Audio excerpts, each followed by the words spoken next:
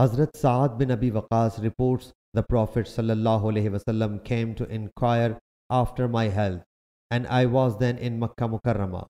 He ﷺ dislikes to die at a place where one has migrated from.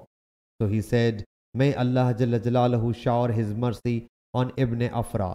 I submitted, "O Allah's Apostle ﷺ, should I will all my property?"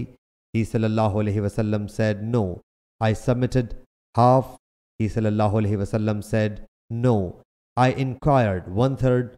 He ﷺ said, "There is no fear in 1/3, but 1/3 is the maximum amount for making a will. It is better for you to leave your heirs affluent than to leave them poor begging from people. And whatever you spend in the way of Allah Jalla Jalaluhu is an alms, and even a morsel you put in your wife's mouth is also an alms. Soon Allah Jalla Jalaluhu will raise your status, and many a man will get benefit from you, whereas some people, non-Muslim, will be harmed by you."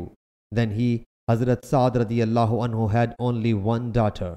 Sahih Bukhari Hadith number 2742.